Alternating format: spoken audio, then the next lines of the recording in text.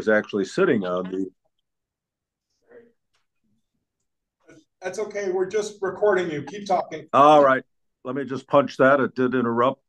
Well, as many of you may know, or not, when I was elected to the Assembly in a special election on February 28th of 2006, when I was only 22 years old. No, not true. Um, I was sitting on the Genesee Region Independent Living Board of Directors, and our office at that time was over on Cedar Street, um, down. Actually, it was on Swan Street just before you got to Ellicott Street in the city of Batavia. I think Ron Veely owned that building at that point.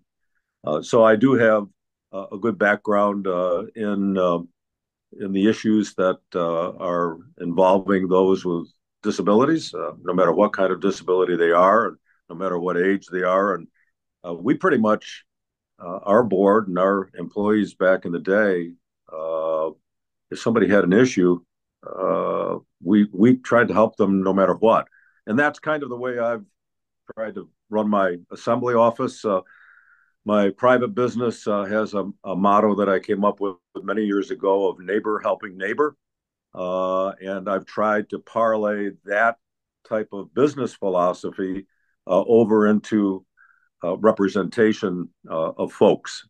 So the neighbor helping neighbor is something that I've tried to live by personally, professionally, and legislatively. So looking forward to some of your questions today, and I thank you for joining the group. It looks like you've got 1, 2, 3, 4, 5, 6. There's somebody hiding 7.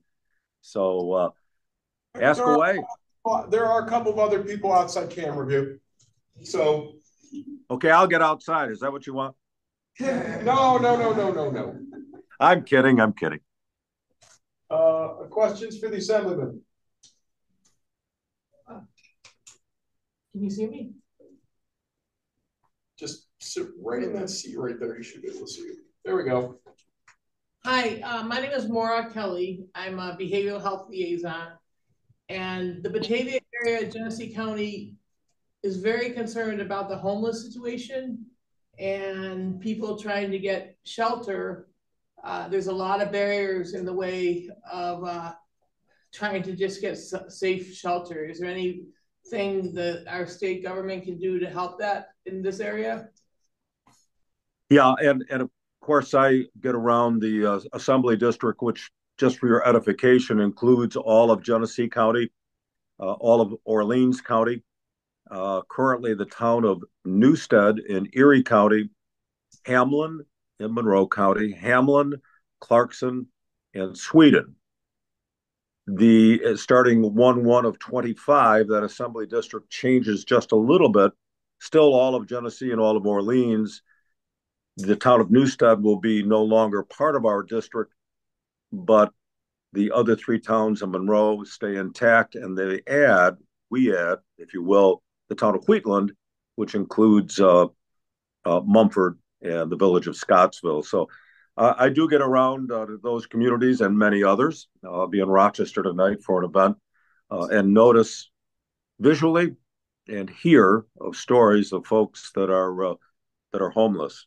So I know that locally, I'm a Rotarian, and I know Rotary has some programs available for those that are seeking shelter, if you will, or even not seeking shelter. I'm sitting in my private business office now in the conference room, and I'm actually looking outside at a gentleman that I see quite often downtown, and I know that he's homeless. Folks do try to help him, but he's not very attuned to that and kind of refuses any help.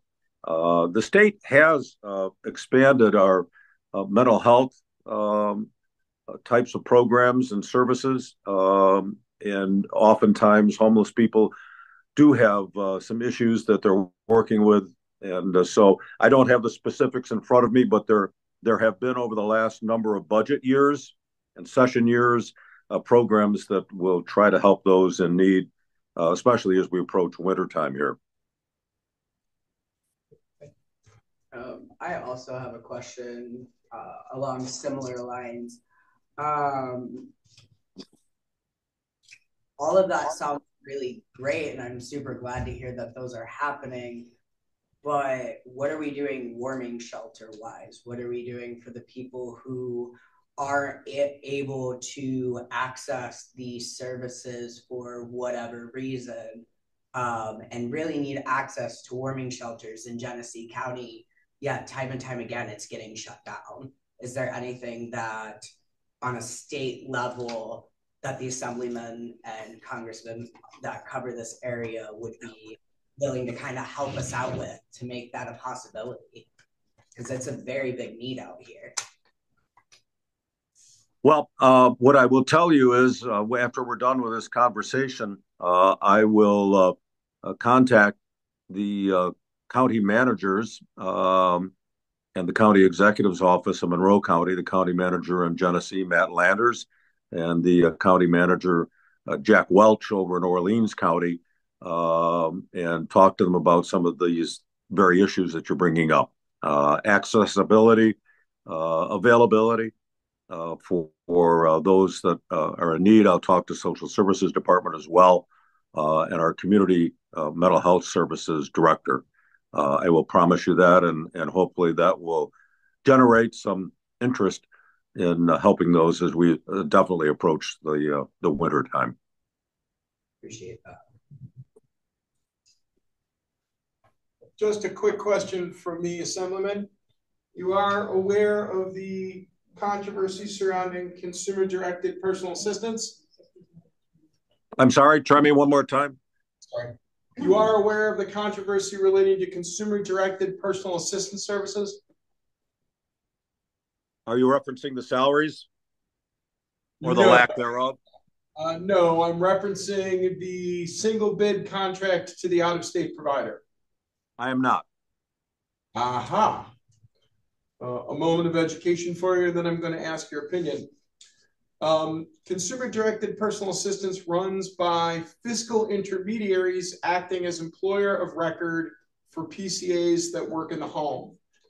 Currently, the governor and the Department of Health, despite having promised independent living centers in the last budget cycle that we would be continue to allow to operate, they're moving forward with a single bid contract from an out-of-state company to take over all of the fiscal intermediary work for the entire state.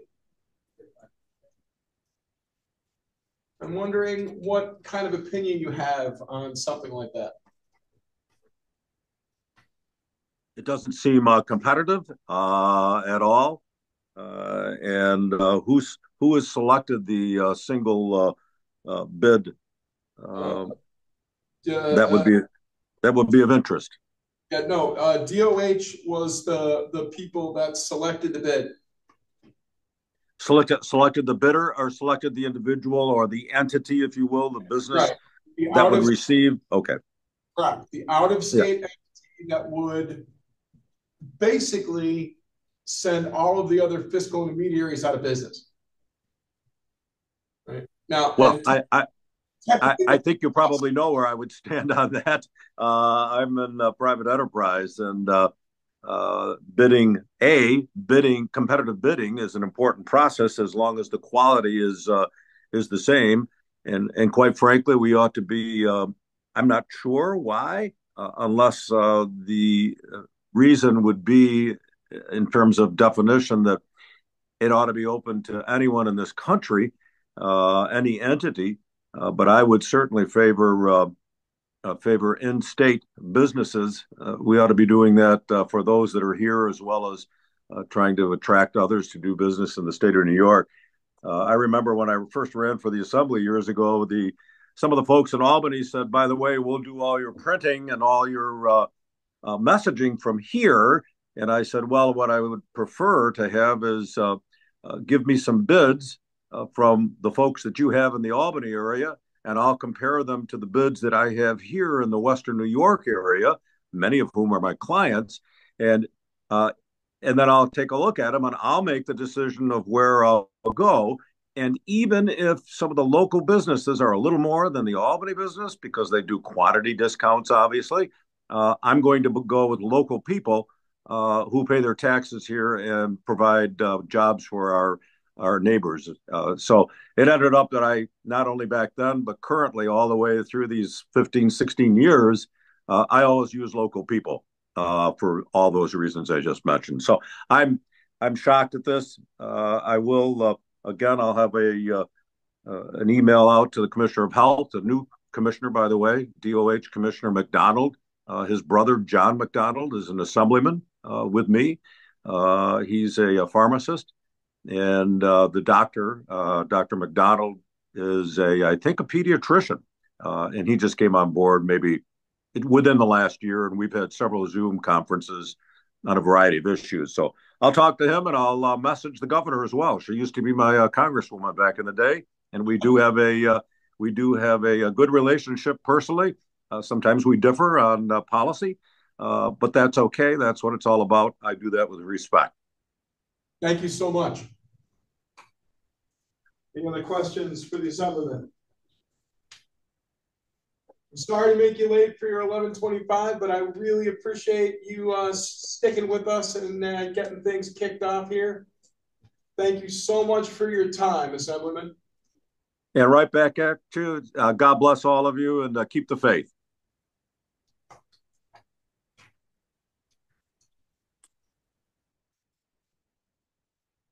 I believe he's gone. There we go. So I'm writing down the issues, the barriers with homelessness. Now, while the schedule does identify Diane Sear as, I don't see her here next. We don't see her yet. So we're just waiting for the next candidate to arrive, which by the schedule should be Mr. Wagenhauser. That's correct. Come on in. Where do I go? Up front here? Yep. Right up here by the table.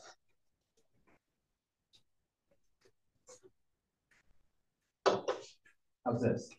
Wonderful. Make yourself comfortable. That's me standing. Now, you are Democrat running for Congress against whom? Claudia Tennant. Thank you. Let me tell you a little bit about myself in case you don't know, but I'm sure you've all gone on my website and my social media and all that. I grew up not that far from here, Broadport, Spenceport, and I had a single mom who was a nurse. And we didn't have much. I was out picking fruit at 13, 14 years old in the farms around us to help us make ends meet. But my mother always said that, we had responsibility to help others. And that's kind of what I always have done since then. I went to school first at SUNY Brockport, then I went to law school at Syracuse, and I went to Washington, D.C., where I was a public interest attorney. And I fought for consumers, and I fought for people who were being gouged by big corporations. And I've testified before House and Senate, both houses of Congress. I worked on bipartisan legislation. But what's probably most interesting to you is that I left. I was called home to Brockport, where my mother was starting a home care agency. So for 15 years, I was helping people, seniors and disabled, remain independent in their homes. I know what you're going through. I know how many hurdles you got to jump through because I've seen it. We served Genesee County, we served Western Monroe County, and we served Orleans County. And while I did most of the management stuff, I saw what happened, and I did meet a lot of the people we were helping. So if you're curious now what my commitment will be, you have to first understand that I am running for federal office, and a lot of the things happen at the state level. But things I see are first Medicaid. We have to ensure that the money comes from Washington to New York to get to the people who need it. And that's where the Medicaid comes in. There are people who want to cut it, people who want to substantially cut it. Those are not people that I think have the right idea of what needs to be done for people from New York. I think we need to address, frankly, more state, but also perhaps federal, the issue of unemployment. of the disabled. It's 2-3 times what it is for others who are not disabled. And whether we offer tax incentives to businesses or whether we support groups such as ARC, who's doing the training, these are places where we can start to make a difference.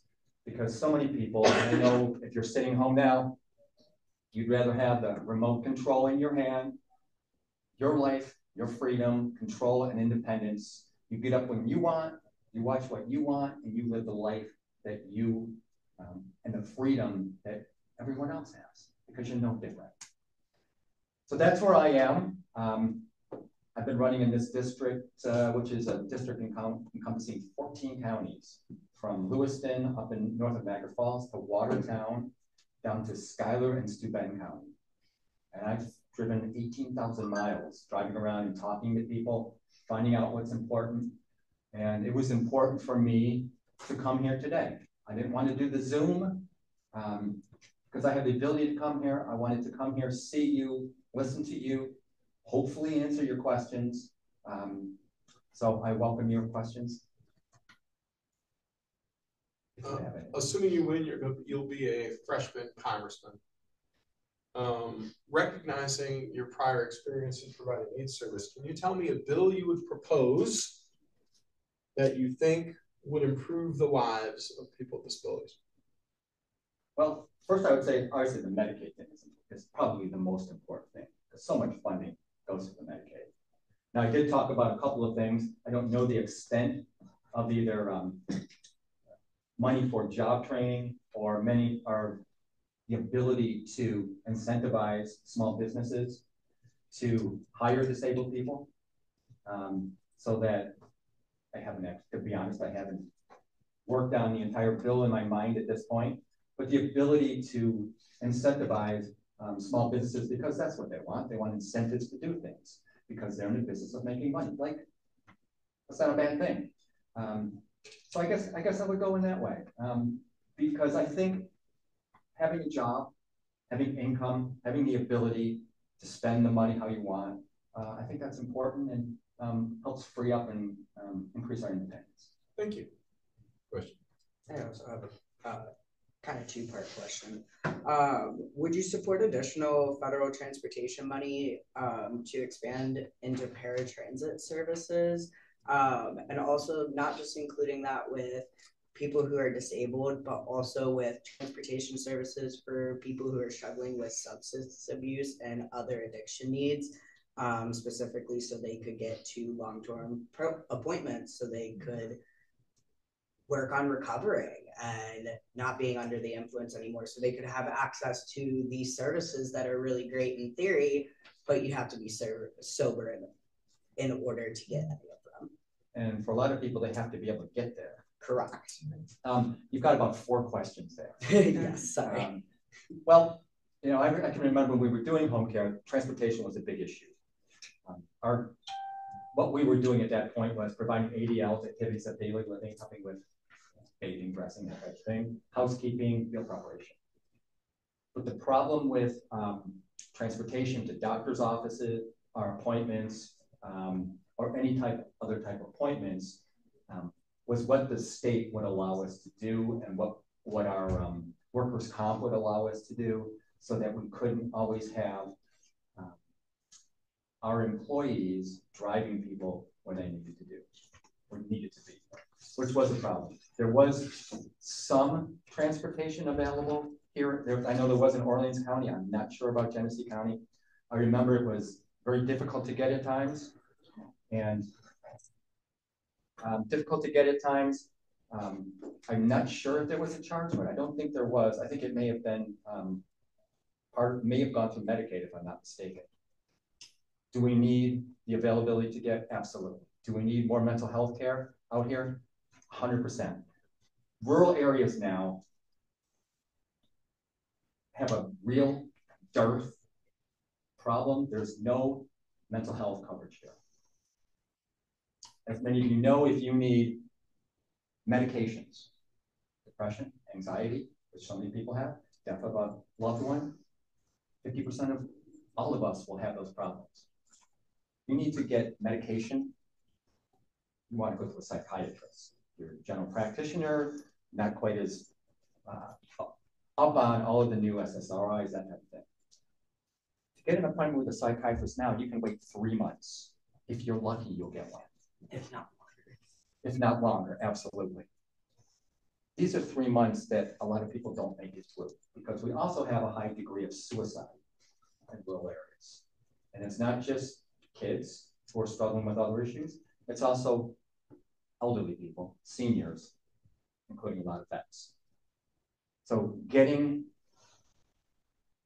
the people the help they need on mental health, including addiction, is one thing that I've talked about a lot. And if you go to my website, you see it on one of my priorities.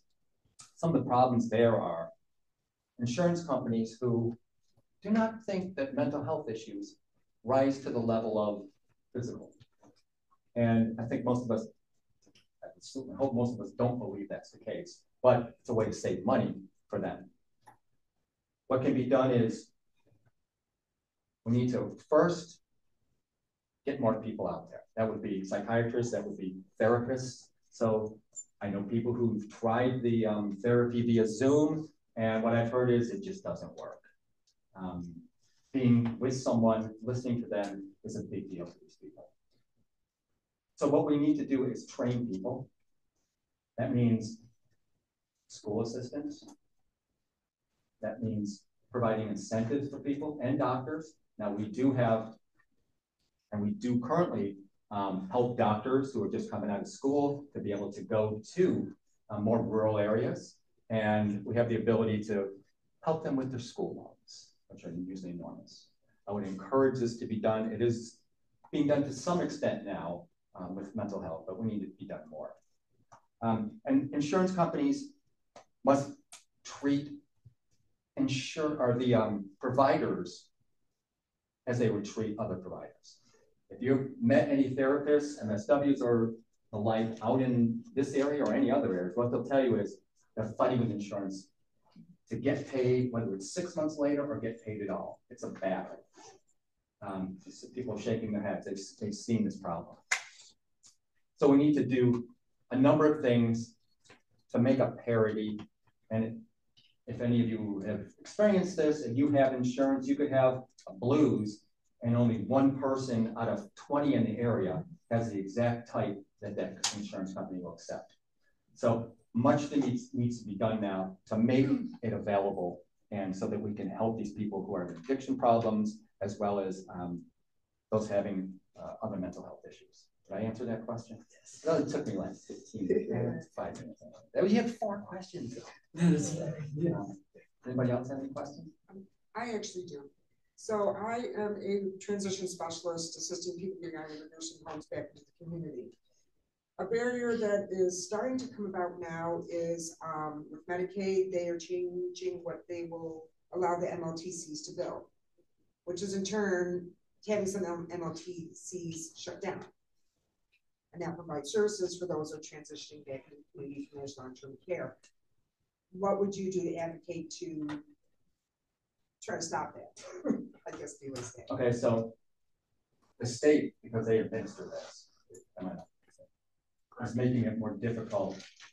Is it still called the nursing home transition something like that? NHG waiver. Right. Yeah, so they still have it. It's been a while since I've done it.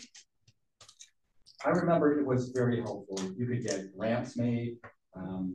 You could make facilities such as the bathroom and other places accessible, which makes sense. We save money in the long run. I know a lot of people will look at these type of programs and say, oh my God, we can't spend the money. We're running a deficit, we have no money. When instead we're saving money by keeping people out of institutions, which, you know, you're talking $10,000 to $15,000 a year for just even middle level care.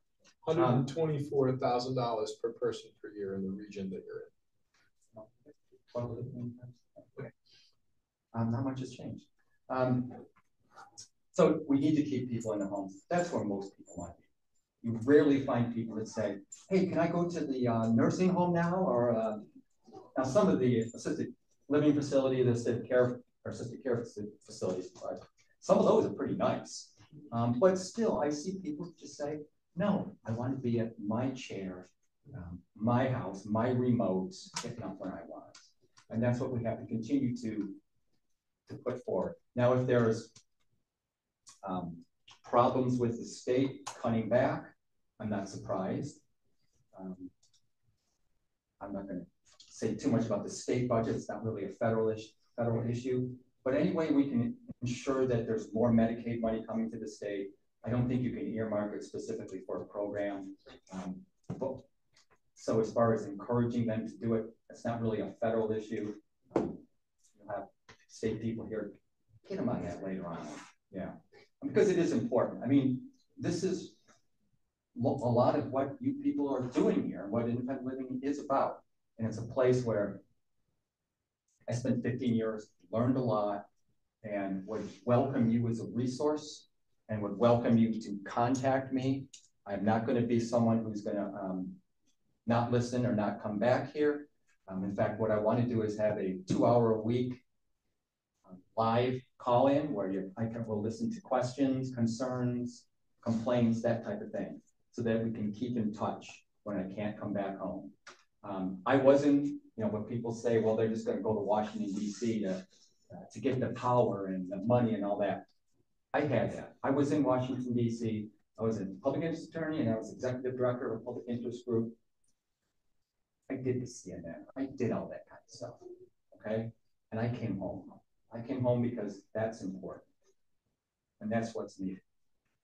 So I will listen to you. I look forward to hearing from you. And I hope you'll feel free to always tell me what's important to you and how your life can be better. Any other questions? Thank you so much for coming in. Thank you. We appreciate your time. Good luck. Thank you.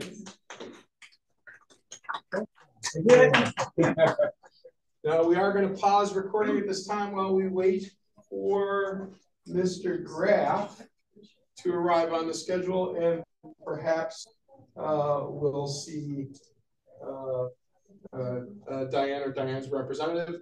If we don't, please, you are encouraged to go back to the Window YouTube channel and look at the Buffalo Meet the Candidates Day, because they also did an appearance there. So you could have an example of what you would say here by looking at that video. Go ahead.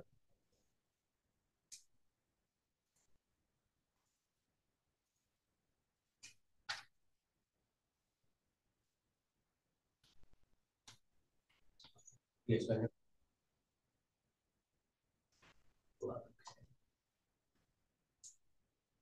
Sorry, are you Mr. Graff? Yeah. Okay, welcome. I'm Maura Kelly. Hello, Maura. West New York Intelligence. Hi. So have you been here?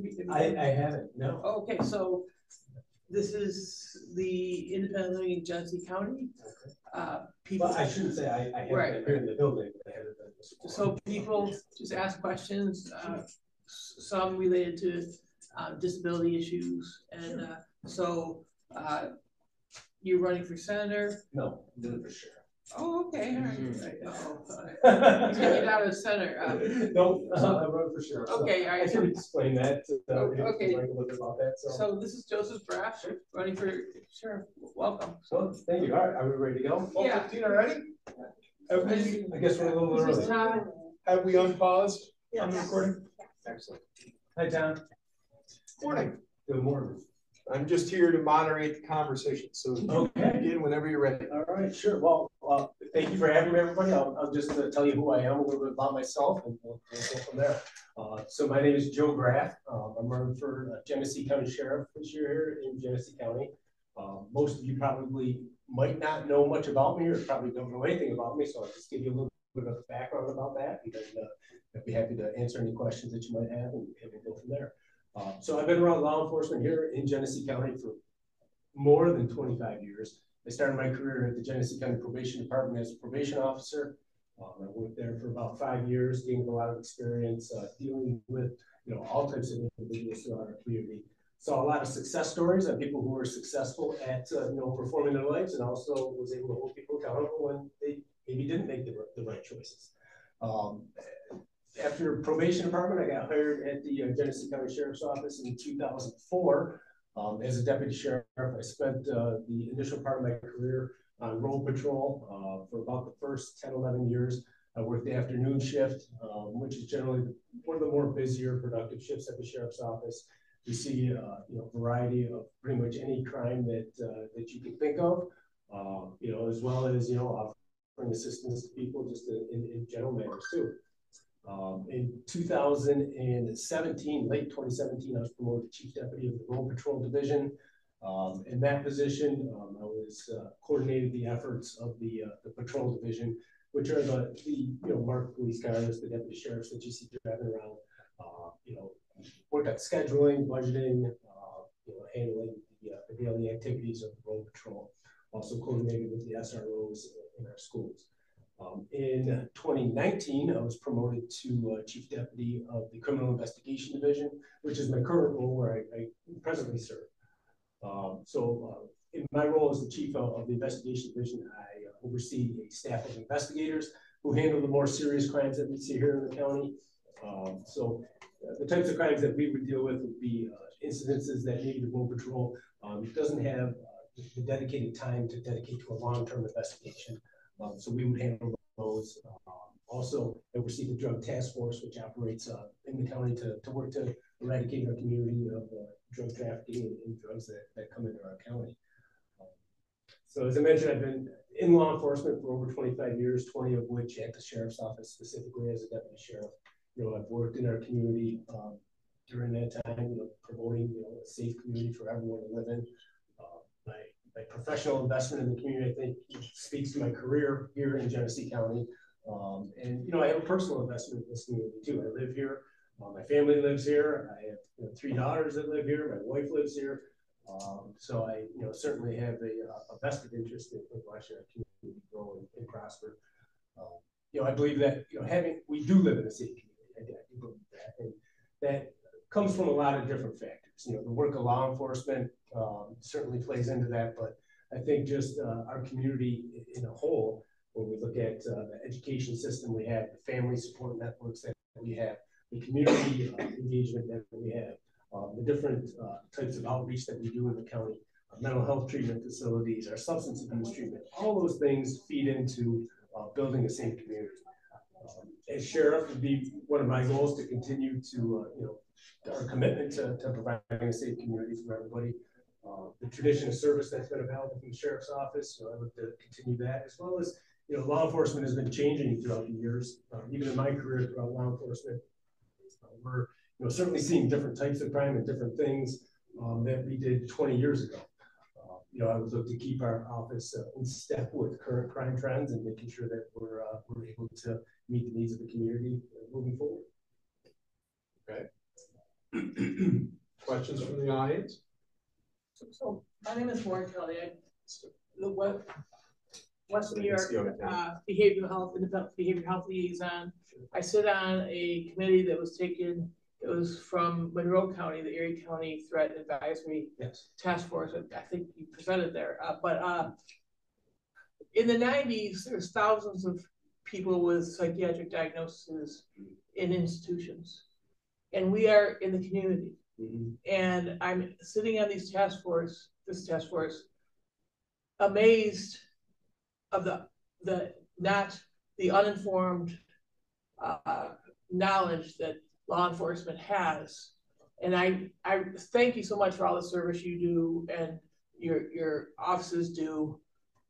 But I know you guys aren't mental health providers, but our community has changed, and our community is interwoven with people historically with psychiatric diagnoses and currently psychiatric diagnosis. And I'm very concerned that the fear and the unknown that police officers present, such as someone who's psychotic going into a bar, having a drink, I'm concerned of the lack of knowledge is infringing on our rights, my rights, to just have a nice life in the community. So how can you, as a leader in our community, address those needs, address people with mental health disabilities living in the community and not our rights being infringed on because of lack of information? Sure, I think that's something that certainly we are progressing in the right direction.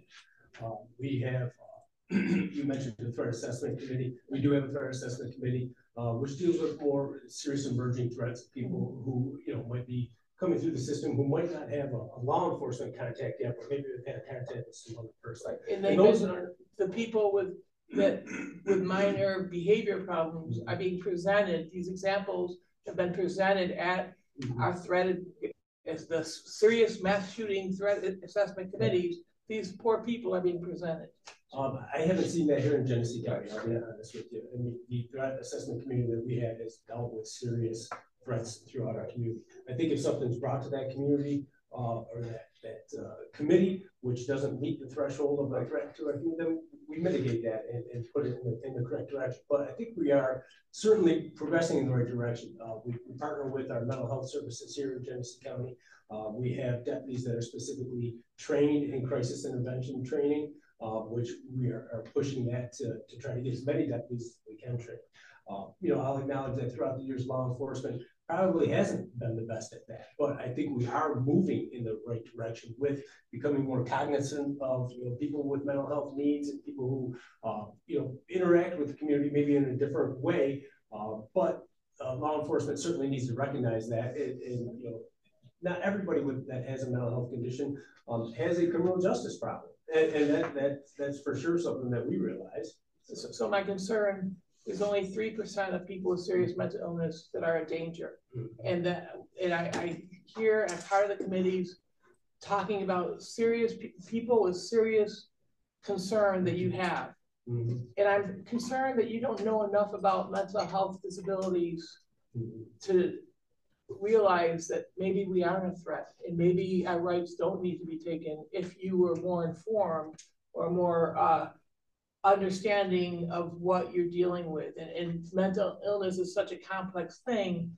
I think because of the complexities, fear gets in the way of our rights. Sure, and that's exactly why we have people from the mental health community on our threat assessment committee board. I mean, they sit in the same room with us. Right, and who chairs the committee? The law enforcement, right? No, it's a coalition between everybody. So when you say who's in charge of it, I think we coordinate it, but certainly it's a community-wide effort, and our mental health professionals in Genesee County play a giant role in that, in that community that we have. Law enforcement more broadly has a need for increased training and understanding of people with disabilities in general. Mental health is a very large component of that understanding, but also autism, people with developmental disabilities, anybody who's going to exhibit a behavior that an officer is going to need to observe, right? How willing are you as sheriff to give your deputies additional training to make sure they have knowledge when they're on the street? Certainly, I mean, my willingness to do that, I'm willing to do all of that. Certainly, all of our deputies are trained, when they go to the police academy, are trained on recognizing, and they have such a broad spectrum of things that they need to deal with in a the standard Central Police Services component. Yes, there's so much that they need to take in, but certainly they do receive initial training. I'm open to any training that we can offer our deputies to better themselves in any facet of their work. Not to cut you off, but this also is tying very much into my question, and I think this is a good point to pop in, because I also kind of have some advice and ideas that I think maybe you could, like avenues you could proceed. I think one of the big things so to give you a little bit of my background, I was a foster care youth.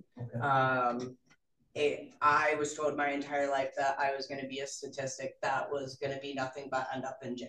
I was going to be a criminal, literally just because I was a foster care youth. The main people telling me that was the sheriff's department.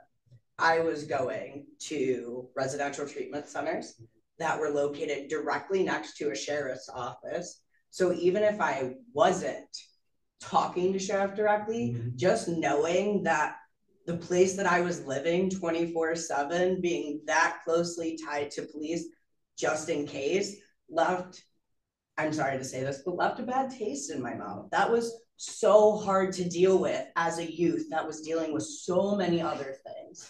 I don't think the trainings need to be limited to just disabilities for those reasons or mental health, any high risk population. And those trainings not being when the police force comes in for those initial trainings, being like, these are the signs you should recognize for a mental health emergency and a crisis. It being, hey, these are things that you could see in the field where you take a step back, where you call somebody else. You don't use a stern voice with this person. I feel like police a lot of times are told constantly what they should and shouldn't do, but when they are told that shouldn't do, they aren't given another avenue of what to do in place of that. We shouldn't have that panic mode of what to do in that moment when they're in that crisis moment. They should already have that backup plan. So instead of them calling EMTs because they think this person is in a crisis, when in reality, it's what we see somebody walking through our doors every single day. Western New York Independent Living should be on that phone call list, or DSS or other mitigation agencies, instead of them just instantly going into the hospital, because now they're having to deal with CPAP. Now they're having to deal with secondary visits from sheriffs to get their guns taken away, which when the police come for that first visit, they don't get told about that. So now they go into the hospital and then they come out and now they're having to see the sheriff's department again. Nobody told them they were going to have that other meeting, which can now lead to another crisis and cause this cycle all over again. So I feel like if we just have that training that we're giving our clients to learn how to work better with the police, I feel like if the police force and sheriff's department were also given that same training, different LGBT cultural competency training, general harm reduction and high risk population trainings, and really understanding what that means to work with those populations could really help mitigate some of these different issues. And like, I'm so glad you're willing to do this, but we have people dying every single moment that we are hesitating. So these boards and these task force that are taking months to decide whether or not these trainings are important, now potentially 15 people passed away in that time that that decision was made. They could have been helped by that training. So it really, like, this is something that as soon as humanly possible could be instated, should be. I appreciate your comments. I'm sorry that that happened to you. You know, your negative contacts with police, and you know, if it was our sheriff's office, I'm not sure specifically, but you know, as I mentioned early on, you know, the face of law enforcement certainly changed in the course of my career, and it's going to continue to change in the future. Which so appreciate. Yeah, we're dealing with, you know, different populations, different people's needs. And certainly, you know, our training efforts at the sheriff's office try to stay in tune with what our community is looking for, what our community needs are. So, you know, any training that's offered, any training that's available that can make our deputies able to better respond to situations, and of course, I'm willing to you know, push that and you know, be part of that team. Can you work with the commissioner, because it's not a sheriff law enforcement problem, it's a mental health community support problem. Correct. The police are brought into because there's no one else. Do you have a relationship with the commissioners, with mental health leaders, with OMH to fill the gap? You know, I had the police come to my door, and my home. It was very upsetting. My dog was barking too much, but it still created some, you know. But like, can you, like, will you work with the community and the state office of mental health to meet the needs, so you're not at the front door? Yeah, well, we already are doing that. I can tell you that. So we have a great relationship with Genesee County Mental Health, and the director over there. We've already implemented, as I said, crisis intervention training, which deals with that. So we have officers that are specifically trained to handle those types of situations. We do have, as you mentioned, someone else to call now. Where maybe 20 years ago we didn't have that, now we do have people to call. Can I ask who that is to call? Because when I specifically have called as a mandated reporter, I've had to pink slip somebody. I let them know that it was not emergent. I let them know the person was not at risk of endangering anybody but themselves, and it was not a police related issue. I just needed the mobile mental health crisis team. I proceeded to have an Orleans County sheriff show up, an Orleans County EMT, and then I had 2 Genesee County police like cars show up, and one of them was a canine unit. I don't think because somebody had a panic attack. Well, it depends on, I mean, I guess it depends on the specific circumstances. Not knowing all the circumstances of that specific incident, I would be irresponsible for me to answer, why that would have happened or why that could have happened. But the mobile response team is exactly who I was referring to when I said we do have some other people to call. When, if our deputies show up on a scene and maybe it's a situation that isn't warranting an immediate law enforcement response, we have been, kind of changing the mindset that now we have time to deal with this. There doesn't need to be an immediate resolution. We can sit back and figure out exactly what the best choice is for this person. And call mental health, call the crisis intervention team.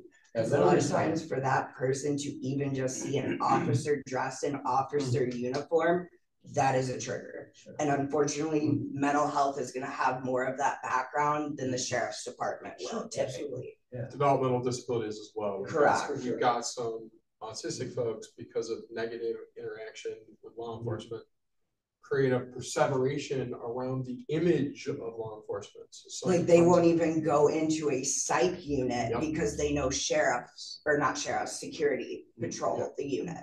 And seeing that uniform would be such a detriment. They would rather take care of that at home. Now, I just want to make sure, does anybody else have any questions for the sheriff candidate? I have a question. Sure you go. A while ago, I encountered a situation where 911 had to be called for a person that was having, there was a lot of things happening. Law enforcement came, and it was not about, no, this person does not need to be arrested. They need to have assistance to emergency room care. And the conversation that kind of came about after that with the officer that was present was his frustration of, we understand, that people need care, and we try to get that for them. We take them in for evaluation, and before our officer can get back to our county, that person is then discharged from emergency room care. Now, if I'm going in for a heart attack, if I'm having a medical issue, I'm not like just, a half hour later put out on the street. And is there some advocacy from law enforcement agencies around that particular mental health issue and crisis that we have in our emergency rooms, in our hospitals, places where sometimes people have to go for help? Sure. I mean, I can tell you that issue has been, certainly something that law enforcement has certainly through my career, that's been, an issue. I think the healthcare system in the whole is probably strained, and that's probably part of the whole problem with that. There are certain instances where a deputy is going to have to require someone to go to the hospital if they present as an immediate threat to themselves or a threat to somebody else. They're required to send that person in. And the deputies aren't psychiatrists. They're not, they're not, I guess, qualified to make that decision that the person ultimately isn't a threat. So when the person goes to the hospital and they're seen by a mental health professional or a psychiatrist who deems them not to be a threat, and they release them, unfortunately, the sheriff's office, doesn't really play a role in the end decision on that. No, I get that. I guess I'm just thinking, there's a real need for a lot of advocacy around that. People to get good quality care when they go, not just what they experience in an emergency room setting, which what Todd brought up about individuals with developmental disabilities. I've been in an emergency room setting where I've seen someone come in on sensory overload with everything that's going on around them, and they end up restraining the person because they don't know how to deal with them. And I think, the more community partners, independent living, law enforcement, you know, DSS, the more community partners that can come together, that we are the people who are seeing this happen in our broken system. And the more people that can come together to work together to address that, the better. If there is ever an opportunity for one of our independent living organizations to be a part of some of that advocacy, some of those kinds of things that law enforcement would be willing to entertain or get involved in, that is absolutely something that we feel pretty strongly about. Yeah, we would certainly support any of those initiatives. You know, the law enforcement response to a problem. You have Sometimes anyone with psychiatric disability on your threat advisory council? An outward, not secretly, but someone that presents with a Someone who publicly acknowledges having a mental health impairment. Not that experience. okay. And I think that's what I'm talking about when I say, you know, it's like we have to get the table together, you know, for everybody to really understand. And, you know, so we would absolutely welcome an invitation to that table at any point in time. Thank you. Anybody else? Thank you so much for coming in and talking to us today. Sure. Well, thank you for your time, folks. I appreciate it. All right. Make sure you get out and vote. And good luck. Thank you. Appreciate it. Yep. Take care, folks. Yep. So, since he is the last listed candidate we have today, we're going to end the broadcast now. For those folks who want more information, you can definitely go to the YouTube page for Western New York Independent Living. I want to remind you that on the day that we are airing this, which is Tuesday the 22nd, the deadline for registering to vote is Friday the 25th. So please register to vote, and please go on November the 2nd, 3rd, and cast your ballot. Very important that you cast your ballot. If you need any assistance in being able to do any of that, please contact Independent Living in the Genesee region. Thank you so much. Have a great day.